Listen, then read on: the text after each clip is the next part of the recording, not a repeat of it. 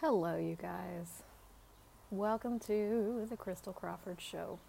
I'm Christel Crawford, and I'm in Georgia this week, and for what might be many more moons, I'm at my friend Stephanie Richardson's house. We may be becoming roommates for an indefinite amount of time. And this week's topic is, I called it Explode or Die. Now, this topic came about as a brief conversation. Hi, Saskia. Explode or die, baby. So this topic subject came up with my friend Clementine Mitchell. Hi, Celine. Who does my weekly graphics and composes the email. And hi Maxie. She's going through the thing, and then I had another friend of mine yesterday that I was messaging, hi Kathy, hi guys, that was like just stuff coming, like just all this energy coming up, and so I wanted to riff in and around this thing, and in the process of doing so, I'm probably going to end up telling you about something that I haven't yet told the world, which is that I'm starting a church. Hi Maria. Okay, so this explode or die topic is fun for me. The first time this came up for me, I was in an SOP class. Hi, Charlene. And it was one of the first times that I had so much energy available to me in my body as excitement and enthusiasm and as aliveness. It was one of the first times that I kind of had that. And I went into this Symphony of Possibilities class with Dane, right? And the way you talk to Dane in a big class like that is you get on the microphone. And I planted myself, it was the early morning, I planted myself right at the microphone. And I don't know what my question was. I think it was more just like, oh my God, Dane, I didn't know that I could feel so alive. Hi, Angela. Hi, Cindy. I didn't know I could feel so alive. Hi, Kirsten. And I was like, I think I was sitting at the microphone going like, oh my God. And he's like, go baby, go. Go baby, go. Go baby, go. And that's all he said. And I spent the rest of that class and in the Symphony of Possibilities class, like you're working on each other and you're like moving energy and changing energies. And like, so, you know, in the class itself, it's kind of easy, right? You just get into the session and you're like going, you're creating whatever. You don't care. Hi, Dorothy. But then you go home. And I say, but then you go home, because that's what it's like for a lot of us. After a lot of access classes, or after being at these big access classes, or going through a lot of clearings, like, then you go home. Then you're in your regular everyday life, and then you're like, well, now, it's like boner down, right? Like, it's like you have all this flirting and all this thing, and then you go home and you're like, meh. And hi, Cynthia. Hi, John. So that was kind of my first bout with that. And since then, that was probably about 4 years ago, I have had multiple times where I just like something changes so dynamically that I literally feel like I'm going to explode. And the reason I called it explode or die is because at some point there is so much energy, you really do kind of have to choose something else or just fall into the ground. That's how it feels. That's kind of literally what it is. And so I wanted to give you some tools, or I don't know what they're going to be yet, but I want to talk about this today as a possibility, as a creative possibility, instead of as the thing that, might make you feel crazy or just send you into trauma and drama, or a place where you go and choose angst instead of creation. Because every single moment of your life, it doesn't matter what it is, including this moment where you're like, oh, right? That ache of dissatisfaction, that awareness of all the creative energies, that awareness of the future that you actually desire that you can't articulate or put into words, gets to either be a limitation or it can be a creative space. Now, over the week, this past, hi, Sudita, beautiful. Yeah. So this week I've been down in Georgia here with my friend Stephanie for, I don't even know now, a week and a half. And every single time that she and I hang out, like, I can't even articulate how much gets created. And one of the questions that I'm just so grateful that I have friends like this that ask me shit that I would never ask myself. Hi, Linda. One of the things she asked me, I don't even know, a couple months ago was like, if you could create anything just for the fun of it, what would it be? Because I create a lot of stuff around, I do a lot of access classes. I do a lot of telecalls. I do a lot of programs. I do a lot of coaching stuff. I do all that stuff right now is easy for me, right? Like, it's not hard. I know how to do it. I can whip it out. Hi, Tara. So all of us get to that place no matter what you do. All of us get to that place where it's like, okay, so this thing that was challenging to me, right, Dorothy, hi, Marianella, is no longer challenging to me. Like, now, I mean, this may be hard for other people, but now it's kind of boring for me. Like, I know how to do it. I've done it before. And this is the thing about humanoid reality, is that you get bored easily. And some of us get bored more quickly than others of us. And that's not wrong. That's just different, right? So I get bored really, really fast. So now I know how to do an online business. I know how to do a show. This is episode 51, y'all. I'm heading into a year of doing this every week, right?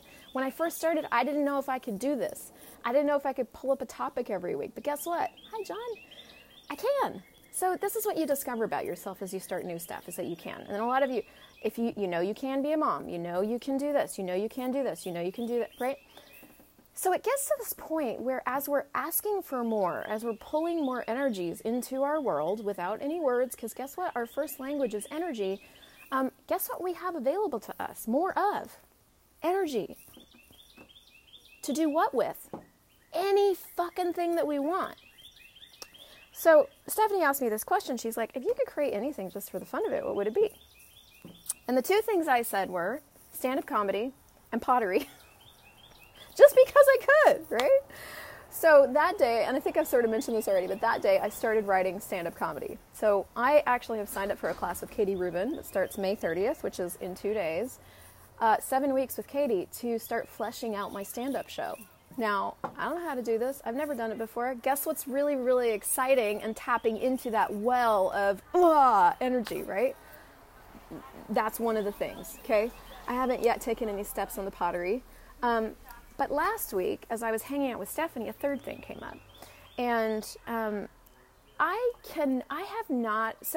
for any of you guys that know my story, you know that I grew up really religious, had several iterations of religion, and then I ended up going to Bible school when I was 25, and I got my degree in theology. And I spent 3 years in a really fucking kick-ass Bible school with a pastor who was this, ex-druggie, hi Karinka, hi Eleanor, ex-rock and roller, just cool guy. And, yeah, Maria. So 3 years of like full on, I'm literally talking about, I got up at 5:30 in the morning. We had chapel in the morning. Then we had school till 12. I had a quick lunch. Then I went to my first job. Then I had a quick nap. Then I went to my second job. And then I had activities in the evening and activities on the weekend. It was like 7 days a week, like 18-hour days, full on, hi Pernilla, with training, with reading the Bible, with learning how to create a business, with like, how do you do a service? What are all the different facets of even running a church? The ushering team, the kids team, the drama team, this team, that thing.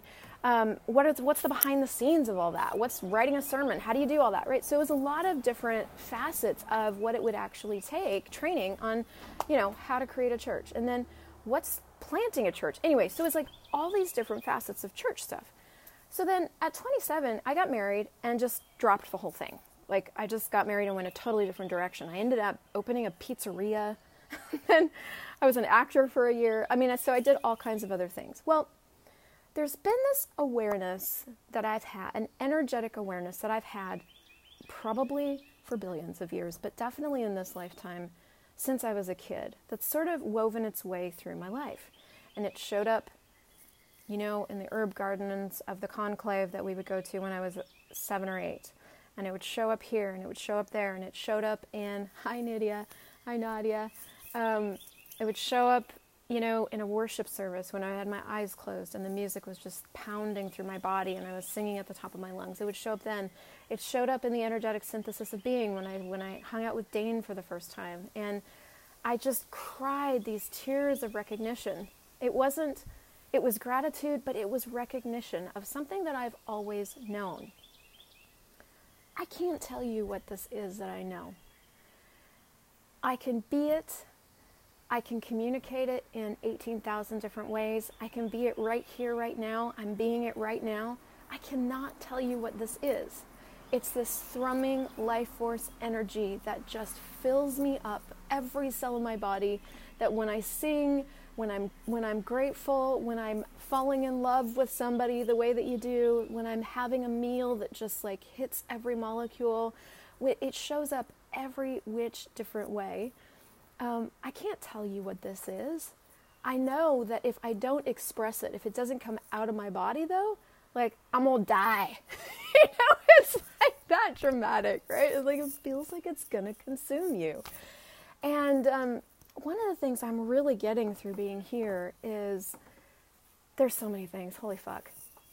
One of the millions things is that energy wants to, like, one, it can show up any way you want it to. Two, if you have no purpose and nothing that energy has to revolve around or be correct about, it can show up any way that you want it to. And three, if you have no right and wrong about it, it can show up any way that you want it to. So let me give you an example. I'm an Access Consciousness Certified Facilitator, right? So that means I can do business one way, right? What? So now I can only create business in the way that I've seen other Access Consciousness Facilitators create business? That means that all of my other life stuff, life choices, things that I love are just gone? I can't choose those anymore? What? Like, and that's what I really have started to see, where I basically took the rest of my life, which is like 20 years in the restaurant industry and 3 years of Bible school, 27 years as a Christian, all my other life stuff that I came in and chose, by the way, and just went, well, fuck all that. I'm an Access Consciousness Certified Facilitator now. Hi, Doreen. Hi, Katrin. What? And last week, what I started to look at was like, still deep down, I was still trying to get being a facilitator, being conscious right. I was still trying to do that. And I say that a lot with everybody, which is not wrong. It's just what we do. Like, we're just trying to get this consciousness thing right and do it in the right. Wow. Talk about anti-conscious. Consciousness includes everything and judges nothing. And I am getting around to a point here, because I know I talk about this a lot, but it hit me in a different way. So consciousness includes everything, judges nothing. And then I'm sitting on the couch and I'm like, hang on, there's no purpose to any of that. Like Gary Douglas says all the time, what if the purpose of life is to have fun, right? And I think I've told you before how much that pisses me off, or has pissed me off in the future. Because I was like, well, what's the point then? If it's just to have fun, what's the point? Now listen, I grew up in a very purpose-driven family. Not all of you did, right? So this isn't going to read for all of you. My family was intensely purpose-driven, intensely help-driven, intensely cause-driven, intensely altruism-driven, intensely, I went on a what did I do? I went on a missions trip to China to smuggle Bibles and support the Christians in China, which is super cool. And everything in my life came from this place of getting it right? We found this religion and that was right. We found that religion and that was finally right. We found this religion and that was right. And then when I came to Access, I'm like, well, that's right. Well, guess what that means? If something is finally right, and I don't mean true for you, I mean right, then you then have to figure out how, hi Doreen, hi Vanessa, every single thing that you do matches up with the right. Not matches up with the energies you're aware of in the world. Not matches up with the greatness of you. Not matches up. Girl. Hang on here. I just got all excited and preacher and I threw my phone down. That's awesome.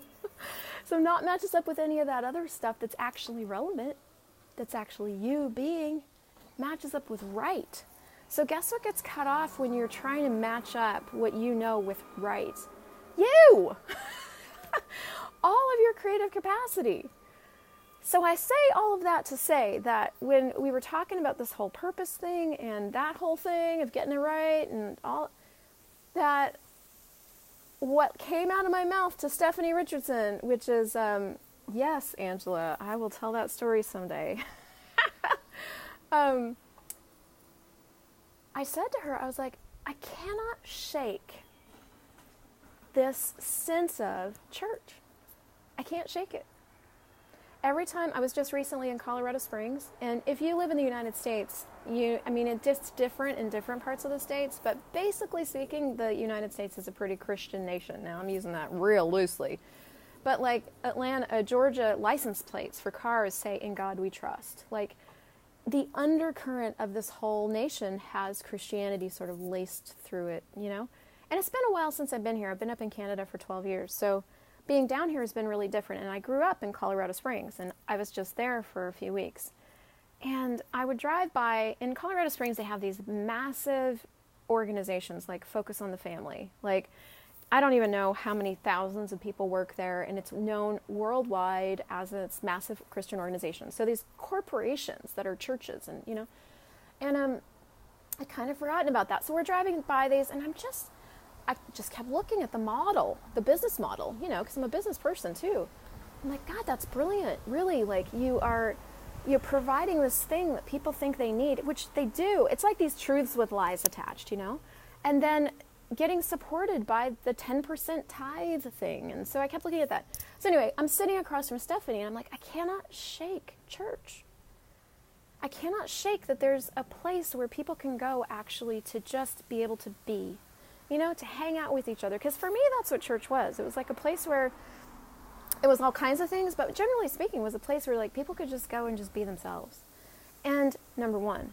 Number two, somewhere I could go and actually express and get out of my body this massive gargantuan energy that I was aware of that came out as gratitude and praise and celebration. And like, it was this place where I could actually go and be that. And it was okay to be that. And there was no other place in the world where it was okay to be that, right? Like, it's not like you could go to the grocery store and just like belt out a tune. Nobody did that, right? So in church, it was okay to be that. Hi, Maggie.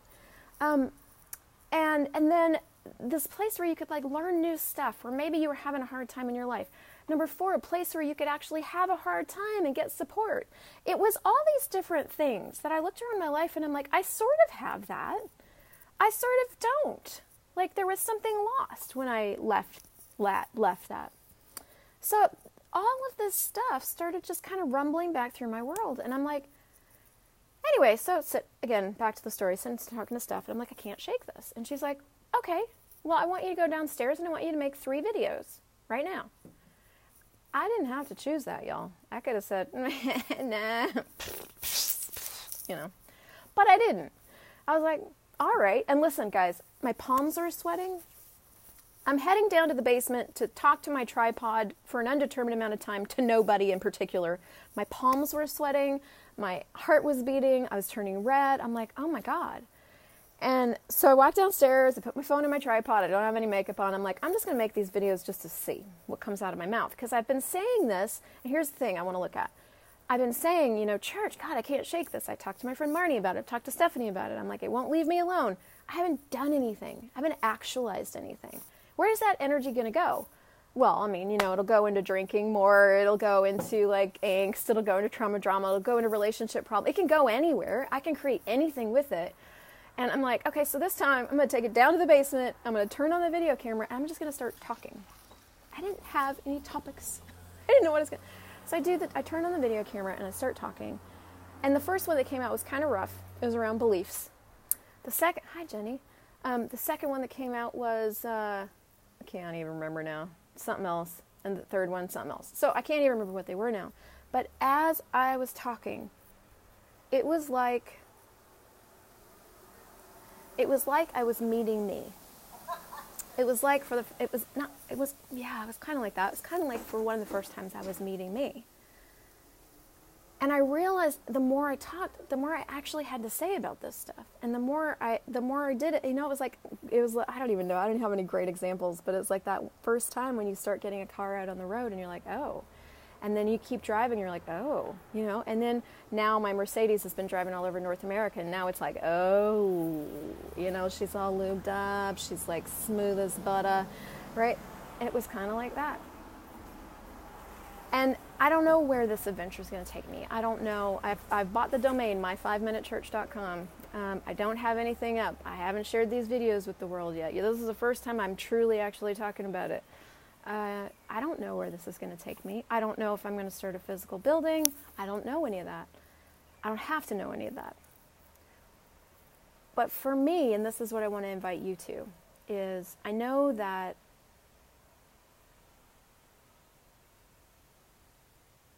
me committing to my life isn't going to look anything like you committing to your life. Me committing to what I know and how that's going to show up in my world isn't going to look like any other certified facilitator. It's not going to look like my sister. It's not going to look like Stephanie. It's not going to look like anybody. If I started a goddamn church, it's certainly not going to look like Rob Bell or anybody else, right? Like, it's going to look like the way it looks for me.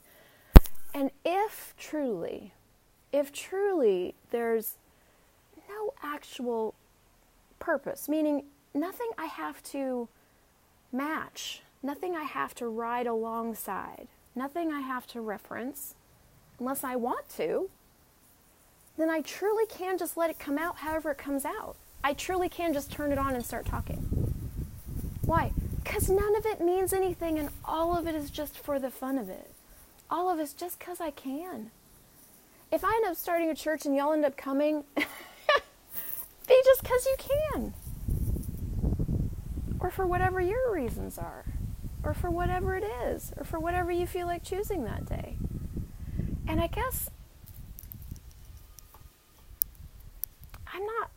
I think the invitation might be more energetic than it has words today, but that thing of like, what do you know? What do you just know? What would be, if you could just create, if you could choose two things to create just for the fun of it, just because you can, what would they be? Start. And my favorite saying from Gary is get to work.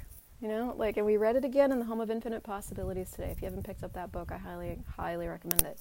Get to work. Just start. You keep talking about wanting to be an artist? Go to the art store. Buy a thing. Buy some brushes, or don't. Get some paint. Stick your hand in it and put it on the goddamn canvas. Right? Just start. Why?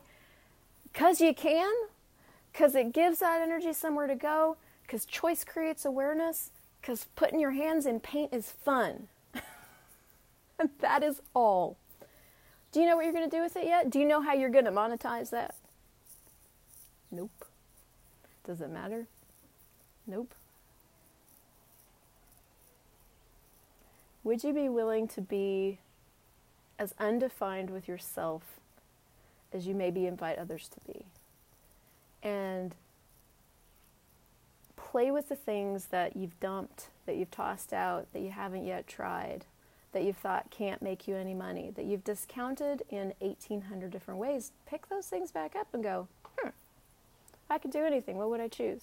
And take yourself there. Drive yourself to the blacksmith and go start building swords. There has been more random shit come out of my mouth hanging around Stephanie Richardson than any other time in my life. And I'm so excited to just keep doing that. Because it creates something different. It gets me out of it just gets me playing, exploring, adventuring into these other energies that on my own I might not try. So who or what can you add to your life first? And what couple of things could you just invite yourself to choosing just to see, just to play, just to squish your toes in the sand, put your hands in paint, get yourself on video camera saying words that don't make any sense, buying domains just because it's fun, and see what's actually possible that you haven't yet chosen. Go explode all over everything just because you can. Walk, run, paint, potter, create, fucking anything. And see what shows up. And in the meantime, I will keep you guys abreast of all the latest in the world of church. See how that shows up. And I hope you have fun with this. I hope this was a contribution. If it was, I'd love for other people to find it. And, you know, it's always weird when I say that. I always say it at the end. I'm like, share this if you liked it. Fuck it. I'm so grateful you're in the world, and I'm so grateful that you joined me live. And I'll see you all next week for the end of year 1.